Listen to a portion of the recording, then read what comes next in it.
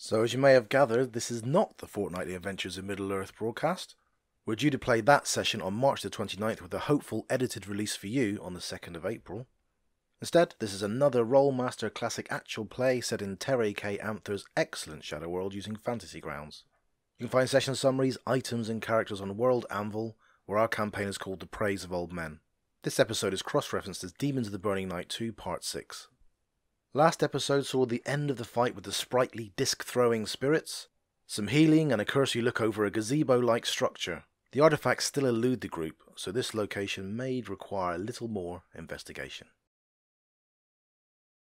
So you can wait for an hour, maybe an hour and a half, 2 hours. Night never seems to fall on the city, nor does morning happen, there never seems to be any change in the day at all. The level of light stays the same, temperature stays the same, nothing seems to alter at all. But again, as you glance upwards, you see that the sun and moon flash erratically from left to right and from right to left above you. Oh, wow. I So- should have grabbed some while everyone was away. Shit. So time doesn't seem to, as we said before, happen the way it's supposed to happen in this city. So there's no nightfall, there's no morning, but you do manage to rest. After a couple of hours, Ugnan, you're up on your feet again. Cool. Do you want to head towards the gazebo and explore it some more? Or do you want to go somewhere else? Has everybody had a look around it yet? No, they got just to the statues, to the edge of the statues, and then thought better of approaching closer without a healer. Okay. Well, what was have a look? I'm happy to fly over the top and back. Okay. Okay, then Cherry, lead the way. Okay, so you can all move past these eerie statues. Numal speculates that there's five weird spiraling artifacts inside or next to that raised platform, and there's five of those statues outside. I wonder if there's a connection between them. Maybe the statue was originally stood on top of the spiraling artifact. No, there were 5 of those shards or vast creatures. There were, yeah. Yeah. Everything's in fives. So have we neutralized it, or is there something more that could threaten us? Don't know enough about it. Those And GM, creatures. the structure. Sorry, Go the ahead. structure. You say it's raised. Is it? Are those steps that going up onto that sort of lighter green circular? Yes, there are. Yep. And those pillars, or they look like pillars that the grey squares. Yep. Are they Those are supporting the roof. Okay, so there's a roof. There's a roof on top of the structure, a circular roof. Yep. Yeah, I think. Except one of the pillars has collapsed, and then that rectangle in the middle. Yep. And apologies if I wasn't paying attention, but how much higher off the green? It circular area raises is that? about 3 feet off the green. So it's a large, it looks to be made of stone. It's a large white, rather than marble, white sort of rough stone platform, altar. Difficult to tell. Ogden's going to go around the circumference, just see if he can find any Nereti writing. Okay. Give me a perception roll, please, Ugnan, as you walk around.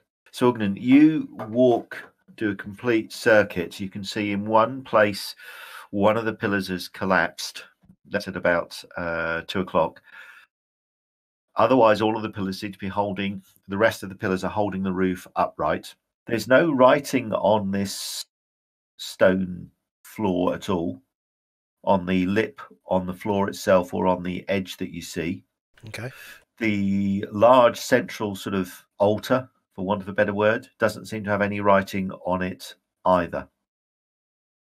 The only thing that really draws the eye are those weird twisted columns that you can see. So Numa wants to investigate those clothes. Yeah.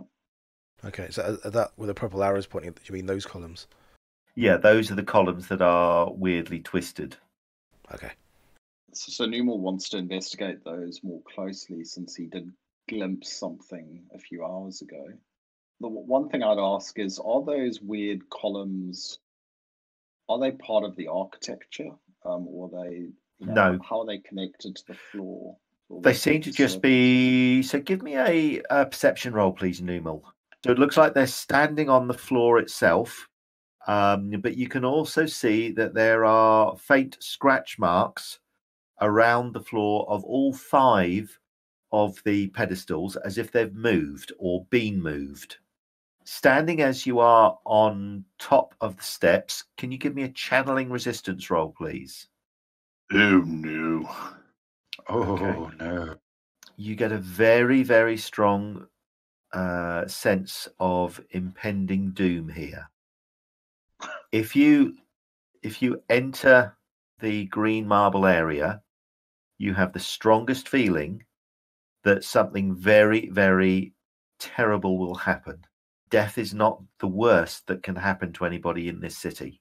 As you glance up, you can see almost as if they've been wrapped by spiders. You can see a number of what look to be figures. You can't quite make them out from where you stand. You're going to have to enter on the floor, that are hovering in the air above the stone altar. There are about half a dozen figures. They all look ashen white, grey. It looks as if they've been, or they're kind of hovering about 20 feet up in the air, all above the stone, all with their arms and legs dangling loosely at their sides, with their chests pointing up towards the roof, their heads lolling back. They're absolutely motionless, and you can tell by their colour of their skin that they're not alive. But they haven't rotted, they haven't decomposed. Numal starts pointing in an agitated fashion at the floating bodies. Are the others in a position to see them as well? If they come closer, yes. Cherry, this has been pointed out to you, so you can give me a perception roll, please. Sure. Okay, Cherry, you can see pretty much what Numal can see, but not much else. There are indeed about half a dozen bodies there. But that's about it. That's all you can see. Silk, you're close enough now. You haven't mounted the steps. You stand at the edge of the platform, so you can make a roll. Victor, you can make a roll as well. She sees Victor next to her all of a sudden, and she smiles at him. Well played, Victor. Perception. Yes, please. Victor, you can't tell much more than Cherry could ascertain, nor can you, Silk. There are, between you as you confer, there are 6 bodies that are hanging in the air. Sorry, I said a dozen, didn't I? There are a dozen bodies hanging in the air, suspended, not that you can see any lines, wires, or ropes, suspended motionless about 20 feet above the stone, about 15 to 20 feet underneath the roof, which is domed. I have a question. Yeah. Those wood creatures that we had before, that we fought before, did they disintegrate or something, or are there still carcasses around? The creatures that you've just fought, their bodies are still there. They weren't demons. Oh, awesome. I might go back and start dragging a carcass with the idea of throwing it in there, see what happens. You can do. Okay. You're So I look for one of the smaller ones. Yeah, Cran will give you a hand. Yep. Well, hang on. Before you do that, Ogden, have you ever heard of this stuff before? And I'll look at the books that we got there, GM. One of them, as you said, shards. One of them says Clarcash-ton. Yep. No, this hasn't got anything to do with the creature, the shard. Okay. I'm afraid. Got quite a few lore skills. I don't know if any of those are going to come in handy there. Stuart, I don't know if you want to quickly look at those. Not really. You need to, because otherwise this gets sort of a bit like a Scooby-Doo thing, where you kind of say, well, I've got my book of clues. Give me a clue. If you can tell me what law you think you think is germane to this, I can then give you a roll. Greek mythology for 500. Okay, yeah. Greek mythology at -50. Did Numal mention that they might not be alive at least to Yes. us, or did you Yeah, keep he that? can't tell. The fact that they're motionless but they've not decomposed, despite the great passage of time, is perplexing. They seem to have been held in stasis, perhaps. Ugden, do you know any undead lore yourself? Like, No, So- I've got. I don't know. I mean, the best one I've got is obscure, which is a catch-all for can be anything. Yeah, but- give me an obscure law. I think obscure law, not to make this too difficult. Yeah, an obscure law roll will satisfy. Okay, that's not bad. So there are, I mean, you yourselves have encountered at least one way of holding a body in stasis, the seer that was you're trying to rescue. Patience Clute underneath the old part of Selkai, for example. This is another sort of stasis spell, power, or effect, but it's very, very different. You don't get the feeling that there's any. Whatever's holding these in place is not demonic as such, it's magical, and it's a magic that's perhaps emanating from, you suspect, the stone or the statues behind you or the weird twisting statues in front of you. Something about this place is holding these bodies in some sort of stasis. Whether they're alive or not, it's difficult to tell, but they've not decomposed. It's almost as if the souls have been removed and the Right. bodies haven't perished. Okay, I've given you a spell lore, as you talk about spells, and you talk about the stones. I've given you a stone lore as well, just in case any of those sparks in his mind. The white stone that you can see is unusual, but you can't tell more than that. Okay. Spell lore, you know that there are a variety of spells you've heard of, not that they're in your realm per se.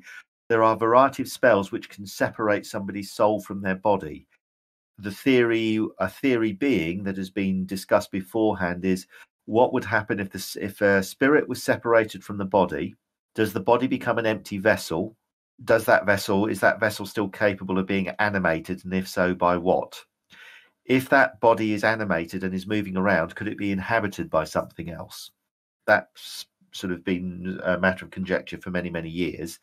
The consensus being that yes, it can be possessed. But what happens to the spirit? Where does the spirit go? And what stops the spirit snapping back like a piece of elastic into its host? Yeah, okay. So it could be that these things or these bodies, these poor unfortunates, are in some sort of stasis and their spirits have been separated from them. Where their spirits are, you don't know. But that could be a big leap. Numal looks shaken as he retreats slightly down the steps, unwilling to go too much further. Anumal says, can we see anything about this place that is relevant to our quest, to what we're searching for? Is it worth provoking also- whatever? Well, we're still searching for the entryway. Yeah. And that's our main reason to stop in here. And again, I'll note that, I'll say, and we've found plenty of things that have been helpful to us, usually when there's been challenges as tough as that last one. So, it could be something of import, could be a major clue. We're adventurers, damn it. Let us fight, whatever it is. Wasn't there an idea to throw something into the? That's right. Yes, I'm still Cherry going and for that. Cran. So I with Cran's assistance, I want to load. What I want to do, because I've got a strength of 90, so that's not too bad. That's pretty strong. I want to sort of fly, like I'm going to fly with the creature and as a pendulum style thing. So I'm flying lopsidedly, but I want to fly in close enough to hoik the body underneath the thing while avoiding interacting with those. Right. The ring won't allow you to support another creature of your weight, which is what this thing is. Yeah. Okay. So you can't quite fly with it. I'm afraid. Okay, You that's can, fine. with help, Crans, for example, because with your strength of 90, that is very, very strong indeed. You could, between the two of you, could kind of swing the body up and onto the green marble floor to see what happens. That sounds good. Okay. So Cran and Cherry, you mount the steps. You toss a body onto the stone, and it lands with sort of a soft crump noise and flops over, one arm splaying out and making sort of a fleshy slap sound on the stone floor. For a while, nothing seems to happen. Can you all give me perception rolls, please? Right. The first thing that you notice, all of you notice, is the stone pillars begin to move. They begin to just twist and writhe, but some of them begin to move towards the body on the floor. The next thing that you hear, rather than see, is a very, very faint song, but the song is horribly discordant. There are 5 different voices singing in a language which is unfamiliar to you, but all of them are singing at a slightly different tempo, and they're singing slightly different words. So the noise is horribly discordant, but it's very, very faint at the moment, but beginning to swell and rise as the statues emanate. Cherry, Yes. Victor and Silk, you notice, glancing upwards, as habit would with experienced adventurers, that some of the bodies up above you are now twitching. You can see some fingers moving, wrists moving, as if they're quivering and almost having a seizure. Victor, you can hear noise in the undergrowth to the sides, as if something or things are forcing their way through the bushes, vines, and other vegetation. Oh shit. What do you want to do? So are these suspended like by silk strands, like, You or can't are they you can't see any strands at all. There's no rope, no wires, no coils. They seem to be suspended, well, by magic. by pure magic? Okay. Yeah. I'll let everyone know that I hear things coming from the sides. Yeah. So, Victor, you can hear noises. Let me draw some arrows. So you can hear noises that way, and also that way. Now, I suppose the good news is that you remember the creatures that you've just killed, they communicated with each other via some sort of a strange clicking insect-like noise. Oh, right. These creatures aren't making, or the noises that Victor can hear have no attached clicking sounds at all. So they're not more of these horrible creatures, but there are things, quite a number of them, moving towards you. The suspended figures are beginning to twitch. The columns are beginning to I'm move going to as well. clink an arrow into one of the suspended creatures that's twitching because it freaked. Okay, So it's you going to pull back. just give me a regular. I won't call up the combat tracker. Just give me a shooting roll. Okay. Basically, just don't fumble it. Yeah, it's not hard to really sort of shoot a twitching body. I'm sure that's why Dungeons and Dragons was banned by grandmothers for comments like that. Okay, that's a hit. So you fire an arrow into one of the bodies. Can you give me a D12 roll? 12. Wow. Yeah. It's been a while since Just so I've used one of I know, those. just so I know which one is hit. Okay.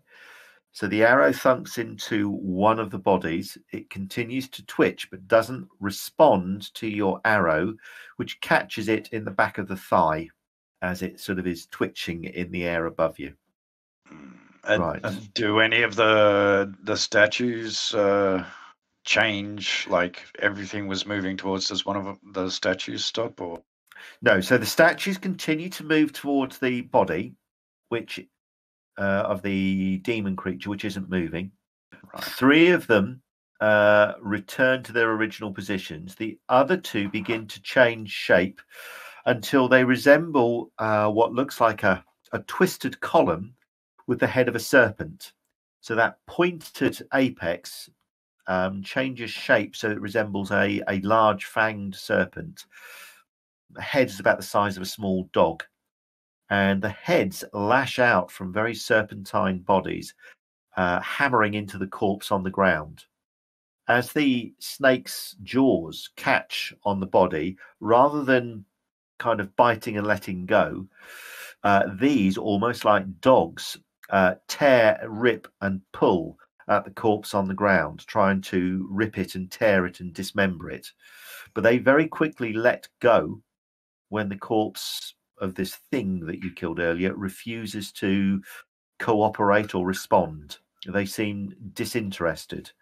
And as they retreat back quietly, the strange, unnerving song that was emanating from the stone begins to dim and fade away.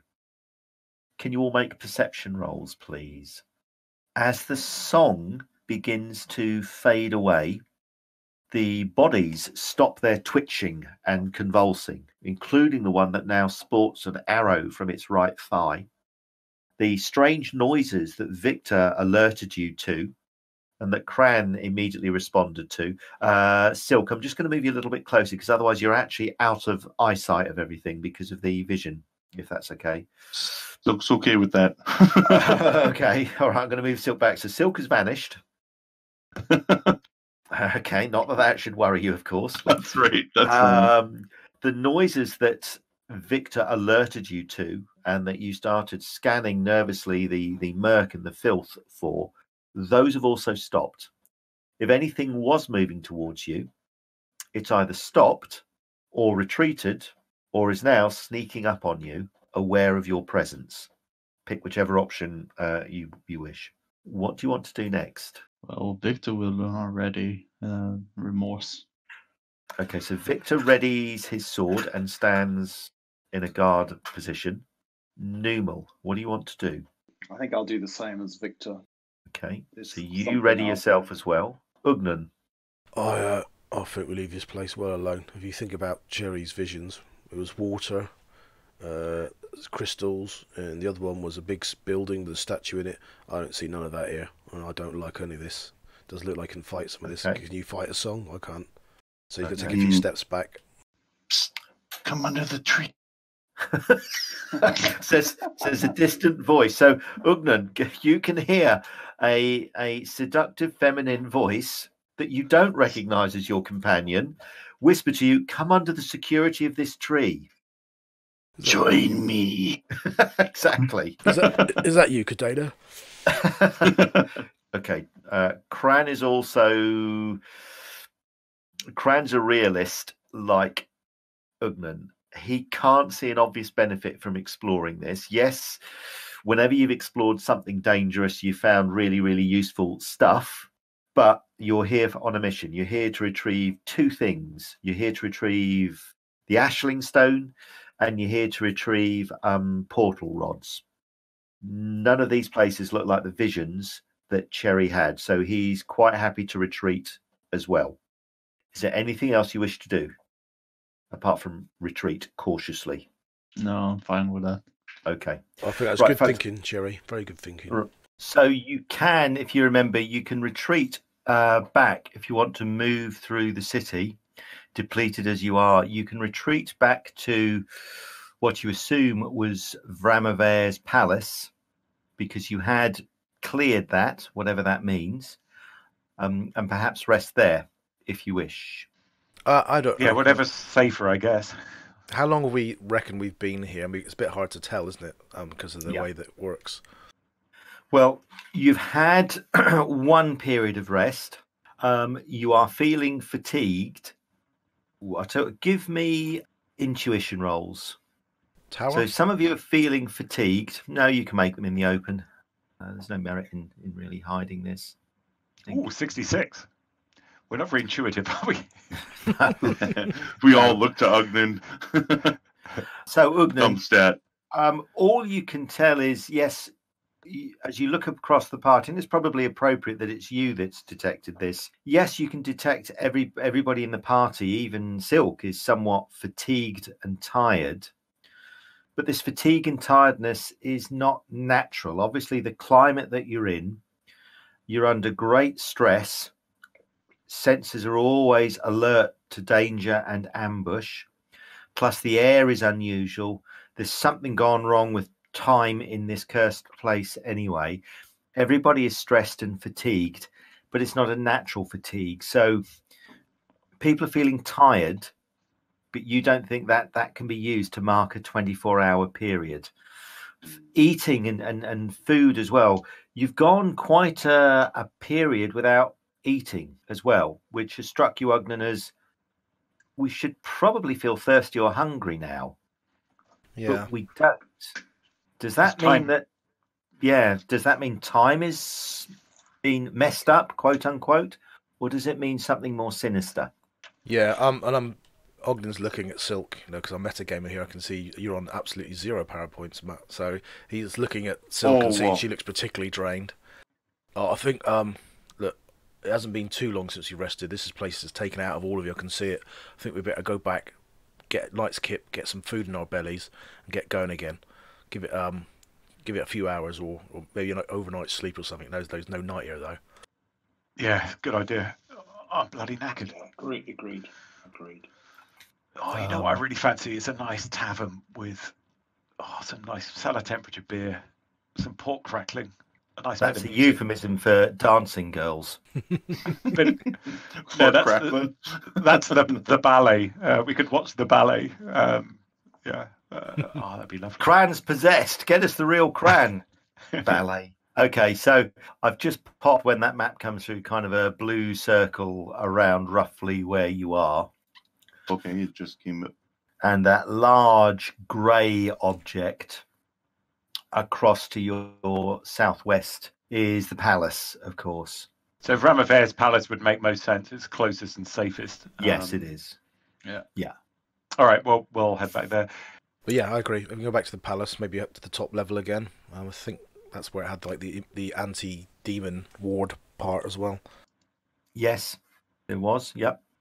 So what you can do then is you can retreat. I think I've got that right, the correct room. So you can retreat to the upper floor where there was that strange black Nuretti symbol forming some sort of ring of protection, perhaps. There was the amber altar with that curious flask of something potent, which is begging to be drunk, that you've had warnings that this could be very dangerous. So you can certainly rest there, and you can get your power points back, and you can do any natural healing that you wish. And some good food as well. Well, funnily enough, none of you feel that hungry, but you do feel tired. So what I'd like you to do, please, is to make a constitution roll. If you can get over 50, then you feel hungry and you'll eat. If you fail your constitution roll, then you just don't feel up for food. Well, I was speaking to the wrong group. You're all starving. Miss food? Good heavens, no. In fact, we rolled an 88. Victor, you little hobbit. Like appetite. I shall have 2 meals. 3. Yeah, make that 3. Numel also is hungry, and Cran doesn't actually. Cran just doesn't feel very hungry. Yeah, I could do with some root though. Got any of that? Actually, I think you do. Oh yeah, we shared some of that last time we were up here, didn't? Yeah, we did. No, that's quite interesting. Cran, can you give me another constitution roll, please? Okay. Cran doesn't feel the need for any rook. Ugnan, can you give me an intuition roll, please? Oh, very nice. Okay, Ugnan, so you note that Cran doesn't feel the need for any rook, which is good because obviously you've only got so much. Yeah. To metagame, if you'd made the roll, you could use, for example, his need for rook as a clock mechanism. Oh yeah. But you failed to make that roll. So instead, we just see Cran scratching at himself, rubbing his nose a lot. Just rocking backwards and forwards, sitting, holding his haunches. Yeah, but you're in company now, crowd, because there's 3 other addicts with you. Yeah. You're all scratching, and oh my god! Well, you guys keep looking at me like I'm a big piece of turkey meat or something. That's right. It's a good job. There's no animist in the party. Yeah. Okay, so you can rest up. You can get your mana back. Those of you that are capable of eating can eat. Cran, you decide not to eat, but you don't take any penalties because of that decision. You just don't feel very hungry at all. The others eat a reasonable amount, but you just don't feel very hungry. Where do you want to head to next?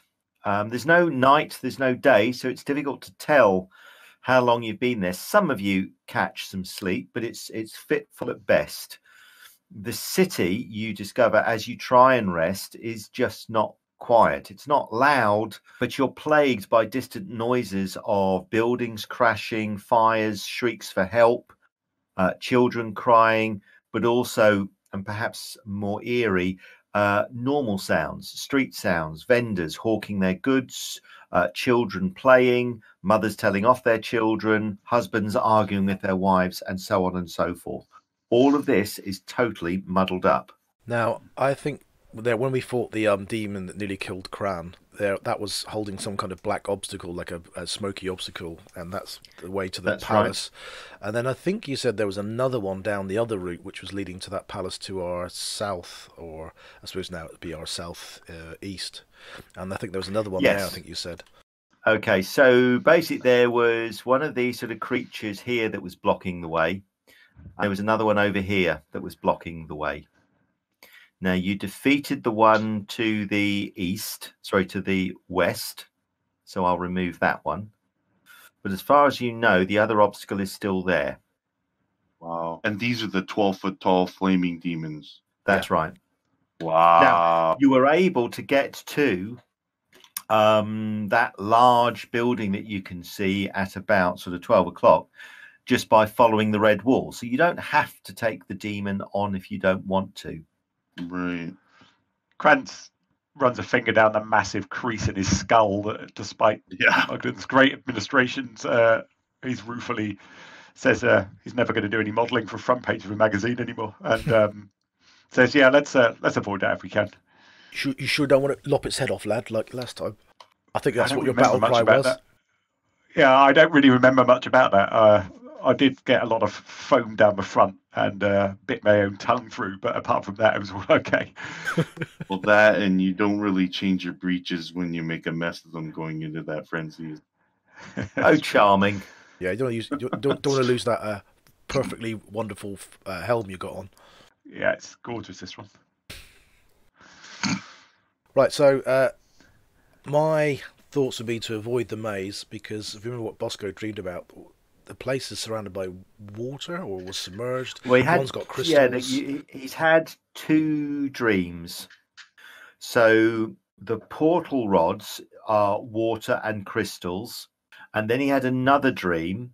I think this was related to the Ashling Stone, which is the other thing you want, where there was another underground area, but you faced great and terrible danger if you went that way. So he's had two visions, both of underground places, one with water and the other not. So just to obviously give you a little bit more of an idea of what you can look at that big main coloured map. So you know roughly where the maze is. You may wish to avoid that. If you follow the coastline round, as it were, of this island, can you see there's that sort of strange island, stonish island, that sort of sat out in the middle? Yeah. When you flew over that, it looked like some sort of amphitheatre. And there's a little causeway that links the main island to this amphitheatre, which is set out on a great big rocky outcrop in the middle of this lake. Just before that rocky outcrop, there looks to be another gazebo or tiled area of some description, but it looked, as you flew over, to be open to the air. In the very centre of the island, there's a walled-in area which had a large number of high stone buildings, most in ruins, but there was one towards the northeast which was intact, and it's quite a large building. Do we have any priorities for the Ashling Stone? Where would people's best reaction about where it's likely to be located here at the moment? All you know about the Ashling Stone is it's underground. That's all that Bosco's vision could tell you, is that it's underground. Now, the Ashling Stone is something that will allow you to save the seer. The portal rods will allow you access to gates and will also give you some limited ability to break the curse on this place and manipulate time. So And any clue on their location? Well, the portal rods are something to do with an underground place where you can hear lots of water and they're surrounded by other crystals. The Ashling Stone is also in an underground place, but dark and full of terrible danger. And I think there was a large statue or something above it, or in a room. That's right. Statue. Yeah, that's right. It's on it's in one of the game logs somewhere. Yeah. I'm just having a scan through because otherwise we're kind of a bit blindly going around. At least if we had a kind of it's pretty dangerous walking around here, so we may want to go from point to point in the shortest possible distance we can. In which case, it kind of doesn't matter too much. I pasted it in chat. Yeah, thanks. I couldn't find it. So, sound of water all around them would indicate to me that it's in kind of this part of the map, right on the far side, somewhere, maybe. One of those big buildings. You've got a collection of islands which have been walled together. Yes, could be. Don't forget you've got that arena, which is also kind of stuck out on a rocky outcrop. Am I misremembering, but didn't one of the undead... General Mortilis. That's right. Was it the general kind of fought battles in a gladiatorial arena? Thing is, he's supposed to be underground in an arena, so I don't know if it's the same arena. No, he was supposed to be... He's waiting for you to release him, he says, if you can go to the underground arena where his body is. But he doesn't know where that underground arena is, unfortunately. He just knows it's underground. Okay. You think about... We could look at the arena, because it is an arena. It's a bit of a coincidence. Maybe there could be more than one arena. Yeah, and why don't we head there on the way to like the big castle type thing taking out most of the northern island in the little island chain on the right, and kind of head roughly around the coast to try and avoid as many of those demons as we can, and see if we can get all the way to the arena, check that out, and then go to the castle. Yeah, there. Sound reasonable? Okay. So you want to check out the amphitheatre and then go across to those collections of islands. Yep. Yeah. What we are leaving behind though is the noble quarter, which is where we are. Is pretty close at the moment, but I don't know. That's there. Yeah, right in the middle. Bit close to that demon, unfortunately. Was that where the kids were trying to get us to climb over walls? And I stuff? thought that was the garden. The kids were trying to get you into the garden, which is further south. So the garden area is there. If you've got a good plan to help me ambush that bastard, I don't mind taking the demon out. But I need a bit of a break first, and bit of a run up, bit of a sleep, and then I'll be good. I'm not sure. I mean, Well, at the end of the day, that. these are reasonably powerful artifacts. Would they be in a noble's dwelling, or would they be something quite major in the city? Yeah, my assumption would be my assumption is already fallen flat that unless we haven't found a way down below this area, this building we're in, that would have been my first guess. As the completionist, let's go everywhere. Right, GM, can you get it into 2 meter square hexes or something, or 2 meter square squares, and then we will number them all, and we will go zigzag up and down the island until we find it. Okay. For you, yes, that might take me a while. It's probably, do you know what? I'm recalling all of those first D&D games that I had when you knew a room was probably empty, didn't matter, you searched it. Yeah, search every square inch. Okay.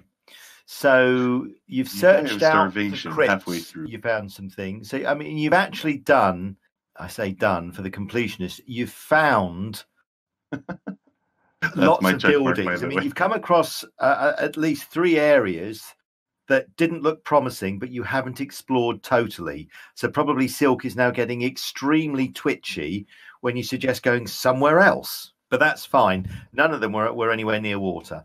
Didn't we entered the island from the south? That's right. And have we sort of moved up the western side of the island to where we are now? Is that that's the right? General area that we've traversed along. Okay. So unfortunately, north is that way. North is towards the Yeah. As you look at the Left-hand map, though, so you kind of went here and then We're up pretty this much- way. Yeah, we went up that wall line, kind of heading Yeah. up that way, and then that That's way. right. Yeah. The eyes have That's it. awesome. The eyes have it. Yeah, X's equal Okay. checks. That's the rule. New speaker. Let's do it. Noble Quarter. Maybe some nice bed there for tomorrow night. Okay, so you're going to head basically down the way that you came. That means you don't have to fight that demon creature because the entrance that you're looking for is here. Oh. Aha. Or you could climb over a wall. It's entirely up to you. You don't Now, I mean, we save the time. completion that says enter the front door and go through it all. I mean, we can Although- go that way out.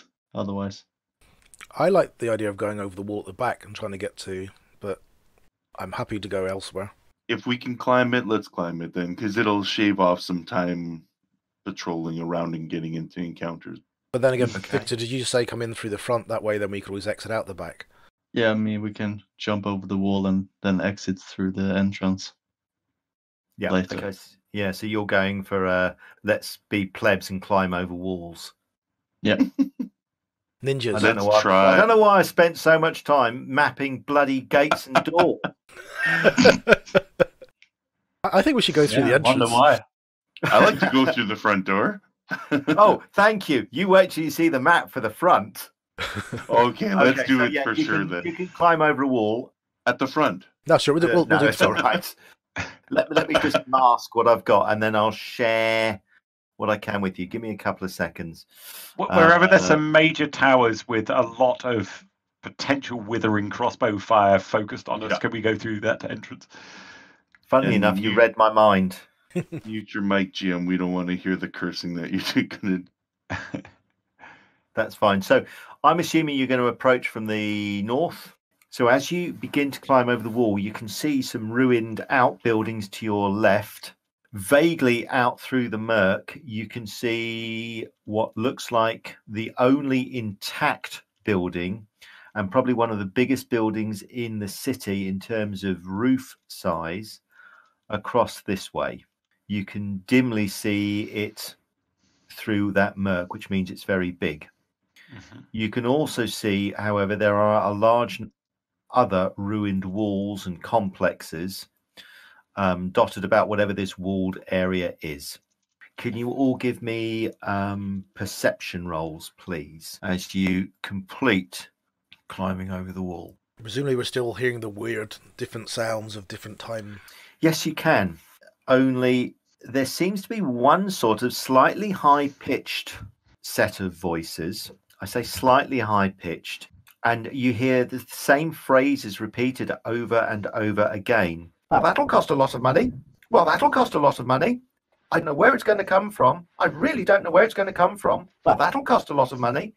And then everything mutters goes under his quiet breath, again. Bloody hell, it's my mother-in-law. That's what I was thinking. You can see, can you, let's see, so Victor, Silk, basically everybody apart from Cran, who's still struggling with his makeshift pot helm that he found, you can see what look to be 4 diminutive little shapes just step out of the filth. They look like sort of slightly short humans, so they're only about 5 foot, almost dwarfs, but they're very, very slender. All of them are dressed in what look like grubby overalls, very, very pale skin, and their heads are slightly too large. They look across at you, and one of them opens his mouth, but without forming the words, you hear the, well, that'll cost a lot of money. And he looks at you, and he opens his mouth again, but just leaves his mouth open, and again, well, that'll cost a lot of money. And they just stare at you. That's not creepy at all. Yeah. Another Yeah, one no. then steps out, so there are now 4. And he looks across at his friends and grins and says, well, I bet that'll be a lot of money to fix. I bet that'll be a lot of money to fix. Hmm.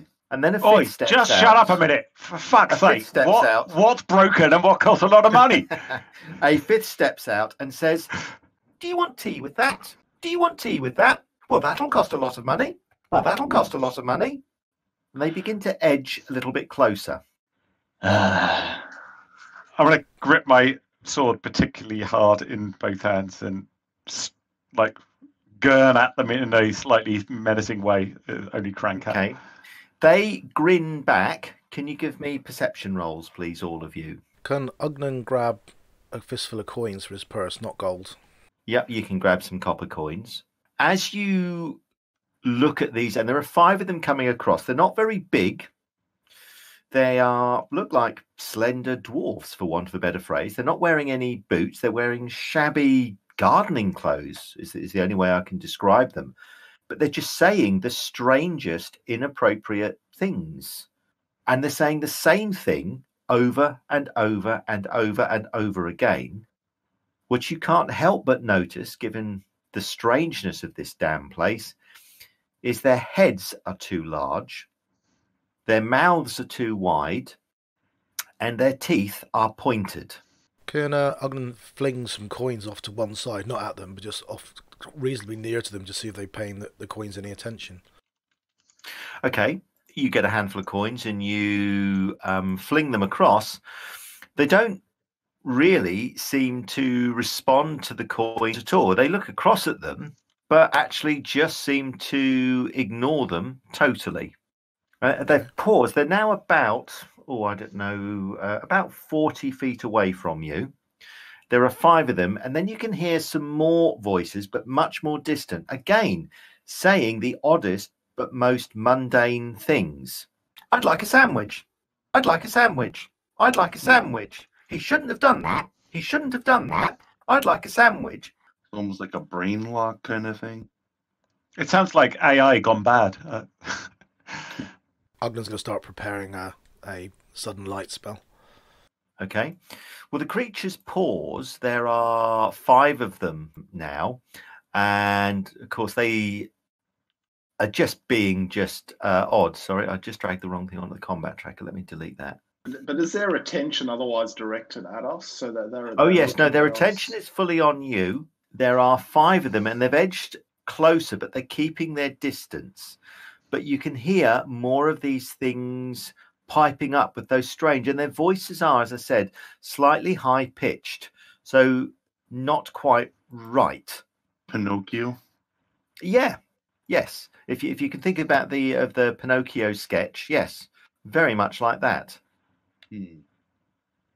But the sounds are clearly coming from their mouths. So as we Yes, hear but they're words, not we can forming see any their words. mouths Yes, they move. are, but they're just not forming any words, which is even odder. Crunch shrugs and just starts walking. Yeah, that's a good move. Yeah, but let's just try and move past them and see if they Okay, react. Cran, you start moving towards them. I'm just going to jump into the combat tracker, unfortunately. That worked well, didn't it? As you move across, they also begin to close in on you. They continue to mutter exactly the same things as they were doing, only they seem to be a little bit more excited, and their mouths are now open. So I'm just going to give them some numbers. We wait to see what come they do to Cran. Okay, so Ask not what they can do to you, ask what you can do to them. okay, so there's one there. They don't look exactly like this. I was going to say. So, can I please have some initiative rolls? Could you give us the combat tracker? Yeah, thanks. I was booted. Oh, look at these initiative numbers already. Oh, Yeah. I think I might be able to beat that. You're dead, Cran. I mean, He said in a welcome. supportive way. Yeah. Had balls. Actually, Those are some serious initiatives. Okay. Still got top. That's unbelievable. when he That's says the it's tender unbelievable, what he actually means is that's not fair. Yeah, My main stat. I'd have to roll more than My 2 magic ones. stat isn't that high. So, So- Silk, these creatures are muttering these weird phrases, but they're advancing towards you, and, well, frankly, they look hungry. but they're not very big. I mean, they're not muscular at all. Right.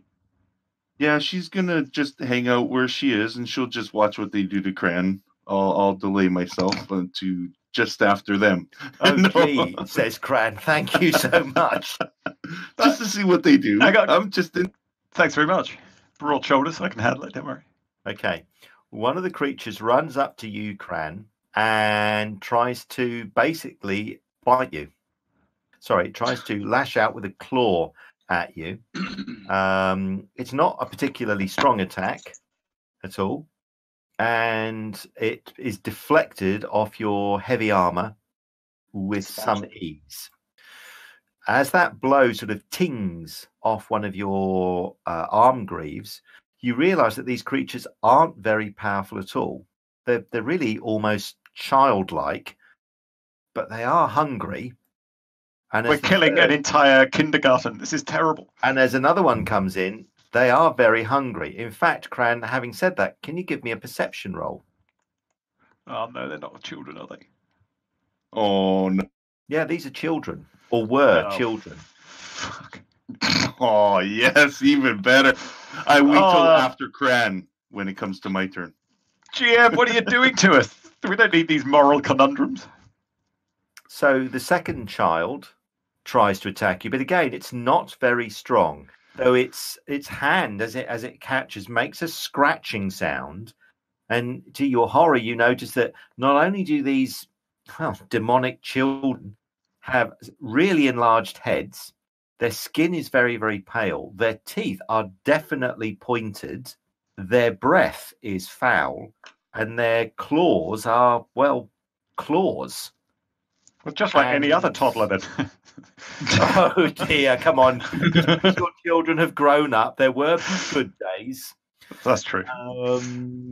So another one of these children comes in, and now you're being surrounded, Cran. And even though these are children, obviously, if any more of these arrive, gosh, they could overwhelm you. Anyway, this other creature, the demonic child comes in to try and hit you. And it fails as well. They can't get past your heavy armor, and they're too short, really, to go for the throat. The other demon comes at you, Victor, and it tries to attack you with its claw or clawed hand, and that manages to bypass your armor. You take a scratch. It's not a heavy wound at all. You only take 7 points of damage, Victor, so a moderate wound. It manages to do a bead slash, which, a 1 takes off my head, causes no damage at all. Nice. But as soon as you're scratched, to your horror, you notice that your wrist begins to go numb. These creatures, these demons, are clearly laced with some sort of sedative. Can you give me a resistance roll, please? So that's a Constitution resistance roll, please. That's where they deviate from normal children. Yeah. No, they're still energy vampire. Yeah. Nice. Okay, so your arm goes numb, and for a minute, your fingers tingle, and you lose all sense in your fingertips. But this scratch wasn't very deep. You didn't take too much of whatever this strange narcotic is. The second one comes round the ruined and is coming towards you, Numel. But as it lopes across the floor, it kind of stumbles on the ledge of that building and doesn't quite get to you in time, which gives you an opportunity to hit it, run away, or do something else. So I think we need to put them out of their misery. It'd be a kindness. Yeah, same with all children, in my view. Definitely edit that, please. That's just going to get us shut down. Swearing, the sharing of files, but it's that's going to get us shut down. Yeah. You know it is. You can share files, but if you threaten children, that's it. There'll be the police on your door. You'll have a social worker coming round. Yeah. I'm not threatening children. It's just the entirety of child kind. It's not a specific child. The worldview, yeah. Okay, so It's all Newell, children. it's please get us back some sanity. What do you want to do? So you can. So is it my round now? Yes, it is. So you can move in and attack with Shinnen's sword if you want, which is that demon sword. And these things are clearly, sadly, demonic. Yes, that is what I'll do. So I'm going against. Is it number 2? Yep, number 2. Number 2. So you step in. So just make sure you drop the dice on that number 2, Okay. if you'll pardon the phrase. Okay. Well, the creature seems unable really to defend itself and just kind of grins at you as your sword lashes out and hits it. 9 points of damage only, though, I'm afraid. Ugnan, what do you want to do to these child demons? I'm going to sudden light them. So he shouts, Fressiter! Duck! He'll have to be round Cram. We've got 3 round him. Shouting, jumping up wildly, and moving slightly to bring you within 10 feet. Okay. I'll keep my eyes closed. Oof, I thought that was an 0-1 for a minute. Okay, so your spell goes off. They get to make a resistance roll, do they? Oh, yeah. To be blinded? Well All stunned. right. So I think it's, well, I'll tell you in a second. Yeah. So they're still muttering well, that'll cost a lot of money. Well, that'll cost a lot of money. Do you want tea with that? Do you want tea with that? I'd like a sandwich. Sorry, stunned. 1 round 10 failure. Yeah. Right. Okay, so the first one. Attack level 9. Yeah, is not. The second one is, and that's going to be, so let me have a look. So that one, he's all right. Number 1 is clearly rolls back and is clearly fumbling and scratching at his eyes, but he's still saying the same thing. I'd like a cup of tea. I'd like a cup of tea, but he's clearly been affected by the spell. And number 3, similarly, is also. So 3 and 1 are affected by the spell. 3 and 1 are affected. 1 isn't. They're both fumbling at their eyes. Obviously, you can't tell how many rounds they're stunned for, but they're clearly struggling. Okay, and he'll use the last 25% to draw his hand axe. Yep. That's him. Victor, it's your turn. You can crush this child if you wish. Okay, Victor is gonna take out Remorse and attack number 5. Okay.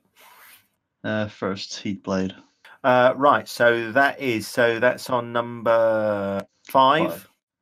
Yep, so that's 9 points of damage on number 5. So that's not enough to do a critical, I'm afraid. So now you're going to have to do your cold attack. Yes. Wow, 159 didn't do a critical. That must be really fast. Hold on a minute. Yeah, their inits are high, so that means. Hold on a minute. That No, must I'm be sorry. quick, yeah. I think I resolved the wrong thing. So that is a critical. I'm sorry. I must have resolved the wrong thing. That was 30 points of damage. Sorry, with that attack. Okay. Better get that one right. Which is enough to almost drop the creature totally. So as your blade swings into it, it almost decapitates this child, catching it across, well, the midriff, I guess. Give me an E/critical first of all, and then we'll roll the A heat critical. Oh, dear. My God. Nice. All right, so you basically decapitate the demon. Oh, dear. So you cut it in half, killing it instantly. Rest in peace. Over here, son, not the end. He says, Demon child murderer, That's amazing. you'll nothing will happen to you.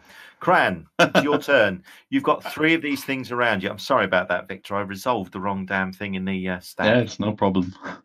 I'll draw Shield Breaker. Okay. It's the first time it's been drawn today, so all manner of things happen, I think. Yes. Shines brilliantly when unsheathed and strikes all creatures of darkness within 250 feet with a shock bolt plus 50 bonus at a range of 1 to 100. So all of these, it's at plus 50. Right. Let me get out the shock bolt table and we can resolve that. Can you target more than one creature in Rolemaster? no. No. Oh God. Okay, well at least look at all the dice I can roll. That'd be exciting. Okay, so I've got a shot bolt table in front of me. So shall or I you just can roll dice at plus 50? Yeah, and I can then And then you basically can- apply the results. This This is depressing. Hang on. Shock bolt number 1. Right, so 92 shock bolt is 9 points of damage on that one. It's on 2, yeah. Plus, you also do a B electricity critical. Off you go, roll that one. So that's 1 point of damage extra on number 1. That was on number 2. On number 2, yeah. Okay, the next So one. the creature is badly injured. Okay, and the next. That's 6 points of damage on number 4. And you also do an A electricity critical. 80. That's better. This bolt fires out from Shieldbreaker, catches the child in the upper chest, is going to stun it for 2 rounds, and does another 9 points of damage. So the creature is almost knocked off its feet and reels away, stunned, clawing at the burn and what looks like almost a neat seared hole in its chest. And the next. Ugh. No, bad roll. And that's 4 points. No other critical, I'm assuming. Nope. Okay, and the final one. Sorry, no, I'm sorry. You've managed to sneak in an A critical. Give me 100 or a 94. 94 is not bad. Okay, you strike it across the hip. Okay, so this foe is stunned again. Okay, and the last one. And that's the last one. So which one is this? Number 3. Number 3, yeah. And that just does 4 points of damage, but no critical. So okay, so you've drawn your sword. Now what do you want to do? And am I right in saying 4 is the only one that wasn't stunned? So at the moment, number 5 is stunned. Number 4 is stunned. Number 3 is stunned. And number 2 is not stunned. Okay, what I'm going to attempt to do, because they've got small puny necks and they're only children, and it would look amazing, is take all their heads off in one blow. So let me know what modifier you would want to attack all 3 of them in an amazingly powerful horizontal slash. It's been a while since you've played Rolemaster, isn't it, John? It really is. Right. So basically you're trying to do a grand cleave and take all their heads. Metagaming Rolemaster basically doesn't allow you to hit more than one opponent. But I know. Give me a sheer folly. Okay, so sheer folly minus 50. So you basically look like you're about to compete in the Highland Games and hurl the hammer. So it would obviously be number 3 to start with. I've applied sheer folly and I'll attack with Shieldbreaker. Fumble. That is a fumble. That's absolutely a fumble. Nice. I think Shieldbreaker's got. Right, guys. Right. I'll have a lovely weekend. I'm gonna come back next week when I've rolled the dice properly. All right, so as give one of me, the children. so it's a 2-handed fumble. Yep, that's So not gonna go well. Just a straight D100, please. I'm just behind you, Slice. Oh dear! Oh, there Flipping goes an it. arm. 88. 88. Incredibly bad move. You are stunned and unable to parry for 3 long. Oh. So you basically spin round to try and catch all 3 with a muttered, "Look at this," and turn round and drill yourself into the ground and stumble as your gammy left knee gives way. Oh, me back! I've done an Ugnan. So that was stunned for 3 rounds. Yuck. Okay. Do you want me to apply that, or I've just you've done done it. that? Yeah, It's stun no parry, isn't it? Oh yes, it is, isn't it? Oh, Yeah. oh dear. Not ideal. Okay. Well, Silk. thank you. Hold on. Okay. Why are you down there? I delayed. I was like, I want to see what happens to Cran. Well, you've seen what happens to Cran now. So. I have. So she'll move 10, 15, and take the other side of this demon. She doesn't have her glowing hands, but she's just punching them. And again, it's like she wants to be in visceral hand-to-hand combat with demons. It's That's it's right, because honestly- you went hand to hand last time to good effect. Yeah. So she's gonna do a martial arts strike. I think I've got to find. Oh, Damn. That is. And it's only rank. I should warn you. Here's the rub: Yeah. it's only rank 1. rank 1. Yeah. That's still 15 points on number 3. Oh wow. And you've done a B unbalancing critical. Sorry, B strike critical. Shana would be so proud of you. Well, that's it. Oh, 85 crit. Wow. Okay, there you go. So you kick the foe's arm. You hear a crack as you break the child's wrist. Oh, that hurt. Her wound. And the creature sort of looks at you and says, well, why did you break that? Why did you break that? Who's going to pay for that? Who's going to pay for that? So that's number 3, isn't it, that you've just done that to? There you go. Cherry, I think for the sake of this, will come round to here and ready her weapons. And we'll have initiative rolls, please, folks.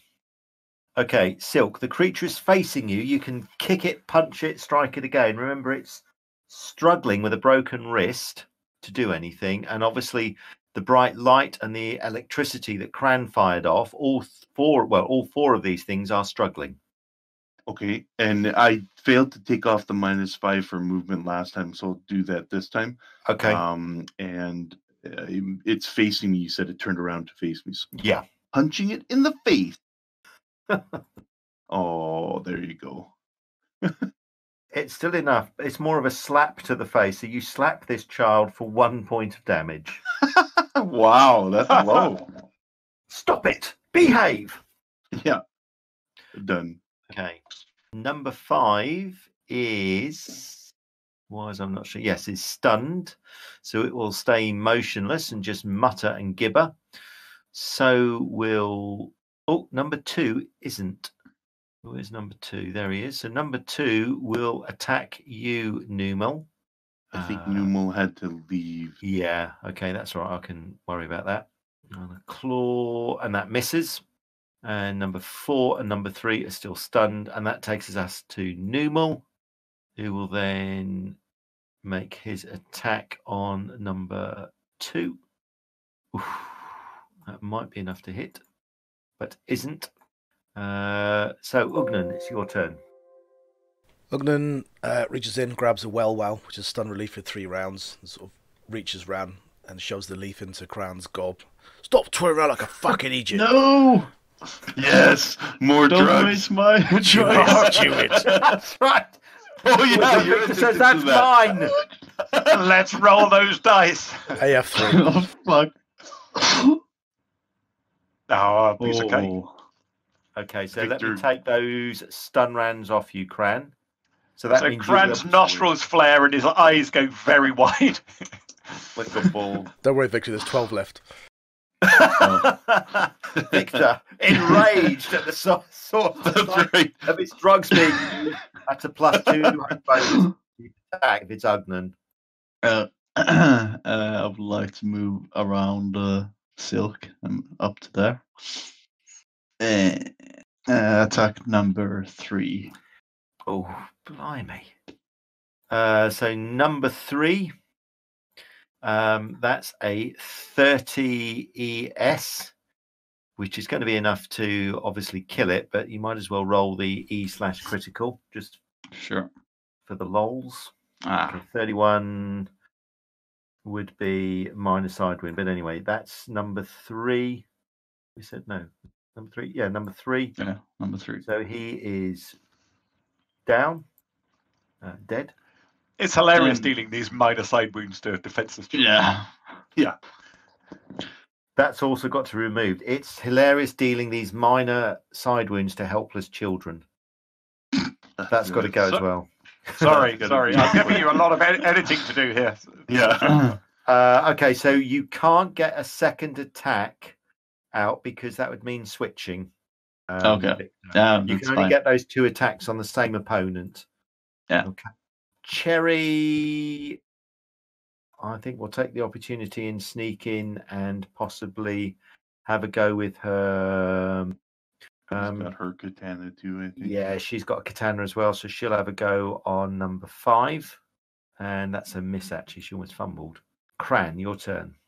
Okay, learning his lesson from last round is ignoring anything other than just a standard attack. So it's still facing me, so there's no bonuses like flanking or anything on this. No.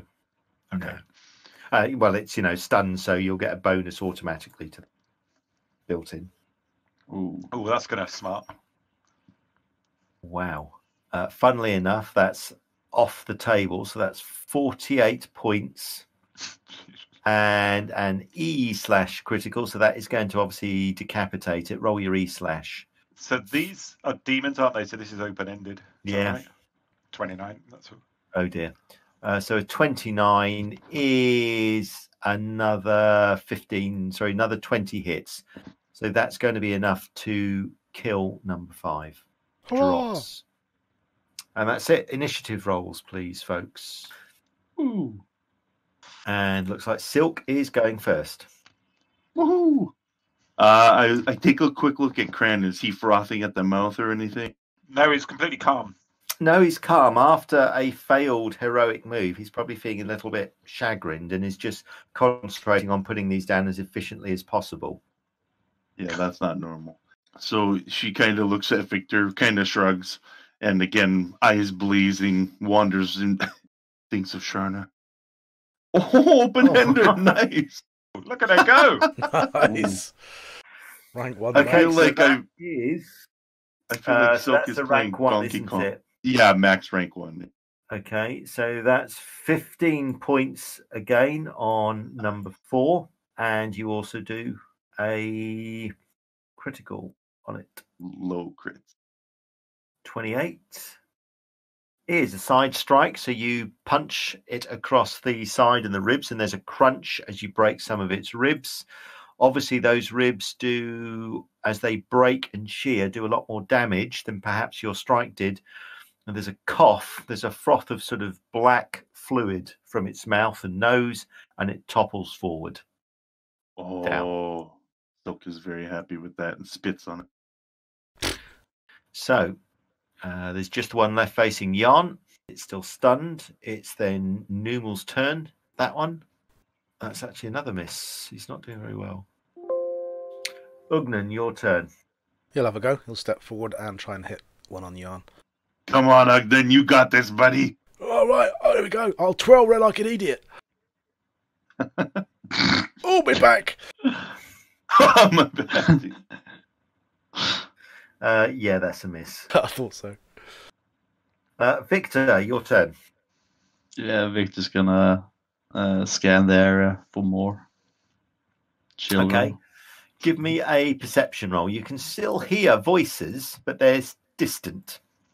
Give me a perception roll. See if you can pick up anything else. Yeah, the voices are very quiet. And there are, you think, 3 of them. And they're somewhere down towards the southwest, but quite a long way off. And they don't seem to be approaching you. Okay. Cran, your turn. Okay, Cran, watch out there, Ragnar. You give yourself a mischief. And he'll walk round and skewer 2 with Shieldbreaker. Yeah, that would be skewered. I think 48 points. And you've done a critical. So you want to make that high open-ended. So 77 would be shatter the shoulder in foe's weapon arm, 15 hits. Foe is stunned, etc., etc. As your blow catches this child demon across the shoulder, the sword, the power behind shield breaker continues on down, crunching through ribs, crunching through whatever organs this thing has, only stopping at the creature's hip bone. It's dead. I'll lever it off as it falls to the ground. Bloody irritating. Okay. If we're still in combat rounds away, otherwise I'll give Victor an acuputage. Just a leaf. No, you're no longer in combat, so you can give Victor Accutage if you wish. AF1, But, Victor, your choice, 1 to 10 damage, or you can just keep your 7 hits, up to you. Nah, I can keep myself like this. Thanks anyway. Okay. Victor shares what he saw or heard. So there are more of these creatures quite a long way to the south, but not many of them. They're not really approaching you. You stand amongst the ruins of what look like some crude cottages. Can you give me perception rolls, please? Ugnan, you notice that the ground you're standing in or standing around looks to be tilled and free of vegetation. Though vines and weeds have begun to overgrow this part, you're clearly standing in what was perhaps once gardens, not flower gardens, but tilled, almost allotment gardens. The ruined cottages that Cran and Numal stand in were perhaps once gardeners' cottages. Okay, pass that on. Everything is quiet once you've killed those creatures, but you can still hear those muttering voices away to the southwest. You know there's a larger building across to the southeast. Does that take us into the path of the other ones that Victor saw? Victor didn't see, he heard voices down towards sort of this direction.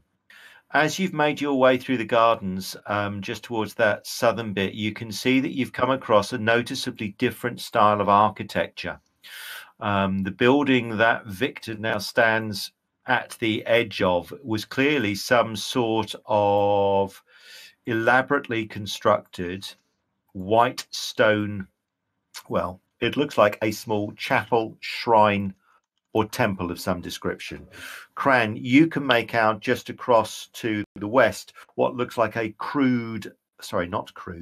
a well-trod flagstone road or path, probably too wide to be a path, that leads across to the east. The ground that you're standing in is soft underfoot, is remarkably free of vegetation and weeds, although some have begun to encroach. This is obviously, you stand in the middle of what was perhaps once tilled farmland for somebody. What do you want to do? Standing in the center of this ruined shrine or small chapel or temple is a 9-foot tall stone humanoid. He reaches out with his right hand as if pointing at something and is totally naked. The first statue we've really seen, and we're looking for something below a statue. So, Yeah. Victor will approach the statue. Okay. Just scan it. Ogden watches. Give me a perception roll then, please, Ugnan. The floor that the statue stands on has clearly been damaged and badly eroded by time. You can see most of the floor is probably a white flagstone, which has been laid on top of some crude brick slabs. The statue itself, or the base around the statue, has been quite badly damaged, but there's no indication of any trapdoor or anything of that ilk. Certainly, if there was, you can't see any obvious means of pulling up a platform at all around the statue. The statue itself is human, has a pleasant demeanor, is totally naked, and is pointing across down the roadway. You can't help but notice, however, Victor, that the statue's penis is rampantly erect. Oh. Victor, I think it might be a trapdoor. Could you just pull the hidden handle? Yeah, I've seen that before. It's pointing the wrong Are way. you sure? Every time. It's hydraulics. You have to pump it up. Both hands. Both hands. Make sure both hands. oh, dearie me. Spit in your hands. Okay, Magic, you are revealing far too much to us. See, I went to a You live. have a mullet. You had a very strange upbringing in rural Canada. I had a child. You need tell us nothing. Yeah. Victor, the statue doesn't seem to be, it seems incapable of concealing anything. There doesn't seem to be any obvious platform, though what could be a rather obvious lever could be pulled if you wish. Tug it. Or tugged, if you wish. And if it fights back, you got to really bear down on it.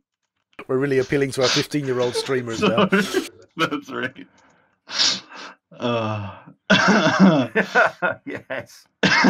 Yeah. Cran is not amused and goes on guard. That's right. Yeah. Vic's gonna pull the lever. You're going to pull on the lever. Okay. Yeah. It doesn't budge. It is, in fact, solid stone. It's not Keep a working lever. at it. No, it's a lever. Keep working at it. Turn around and between your legs. Leverage. You know that if you... I wish I hadn't put this bit into the module, but you know that if you pull on it any harder, two things will happen. First of all, it will break. It will come off in your hand. It'll And release. secondly, as your mother said, you'll go blind. Do you wish to carry on? God, yes. Yes, please. Yeah. Tugging Victor, on the oh lever? God, No, please. risk of Oh God, going please, blind. yeah. All right. Oh, You God, know yes, oh, that God, yes. basically it's solid stone. If you pull any harder, it will snap off. Sorry, lad, You my want mistake. Victor, I wanna didn't your snap it mother off. ever tell you All right. that you would turn to stone if you touched that area? Look, this giant man turned to stone because obviously he was. Okay. Do you actually want to break this off? It's a fairly important question. Do you want Yes. to break? You do. No. And that's where we're going to leave this one, with Victor snapping the phallus off a presumably fertility god. Don't think it's going to end well, which you'll see next episode. Thanks very much for watching, or listening, or subscribing, or following on Podbean. Thanks very much for those of you who clicked the follow on Podbean. That moved us off the very last page onto the second page. Wow. If another 12 of you ever did that, we'd be on the first page. Amazing. Anyway, cheers. I'll catch you next time. Bye-bye.